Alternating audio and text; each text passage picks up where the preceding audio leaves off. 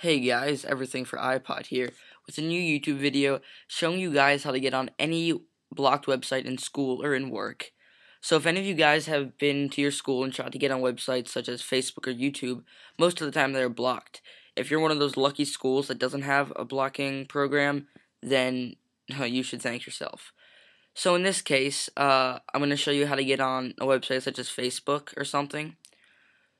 You can do this on a PC, and it's pretty much the same process, but it's a little different, and I'll show you at that step what you need to change.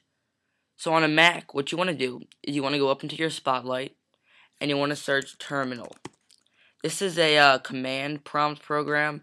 If you guys don't know what it is, then you should have probably watched our other videos. Anyway, you want to open this, and you want to type in ping space, and then you want to type in the website that you want to go to.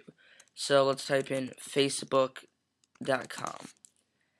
And now it's going to load up a bunch of IP addresses, and you want to copy and paste the first one. So you want to Command C.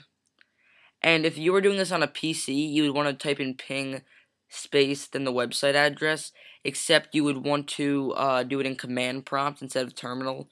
I don't know if I already said that. I may have. Not sure. So then you want to go to your preferred web browser, and you want to go into the address bar and paste in that IP address you got. You're going to hit enter, and it should load up just like this. And this ignores any barriers that you have because this is purely the IP address. And that's basically it. Really simple. So thanks guys, and remember to subscribe. Let's end this recording.